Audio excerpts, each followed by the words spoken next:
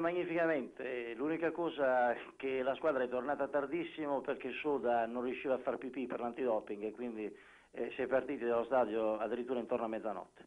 E dunque comunque è andata bene perché al Bari è riuscita in effetti la cosa più difficile, ma è confortante. Certo, questa prova di ieri sera attende una verifica già da domenica prossima. Ecco, guarda, questo è il palo di Soda, siamo al 21esimo del primo tempo e fino a quel momento la Sampdoria non ha fatto ancora nulla, si rende pericolosa solo con i calci di punizione, come in questo caso per esempio, ma comunque la Sampdoria non nuoce più di tanto, qui c'è un colpo di testa di Vialli.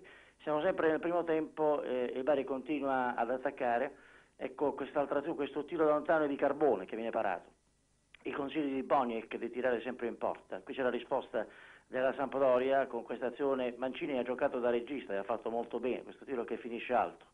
E siamo sempre nel primo tempo, il Bari continua ancora ad attaccare, era un Bari che presentava ieri Fortunato libero, questo è un fatto importantissimo. Guarda questa azione di Giampaolo, è incredibile, questa volta il suo tiro c'è il suo tiro, a differenza di domenica scorsa, ma viene ribattuto dal portiere.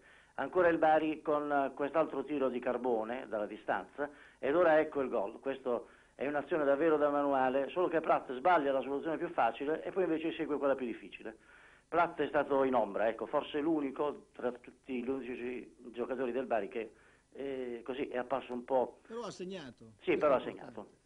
Però ha segnato sul piano invece della continuità. Qui siamo nel secondo tempo, questo è il gol annullato per il chiaro fuorigioco di Lombardo, ci sono state violente contestazioni da parte del pubblico, erano in 5.000 ma erano davvero, come dire, erano molto furbi ieri sera.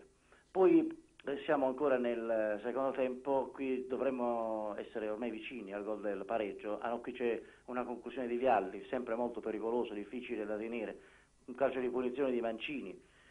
E allora dovremmo arrivare al gol, al fallo commesso al 20° minuto da Giovanni Loseto, che lo ha ammesso questo fallo, ha detto che in effetti c'era, eccolo è questo, va giù.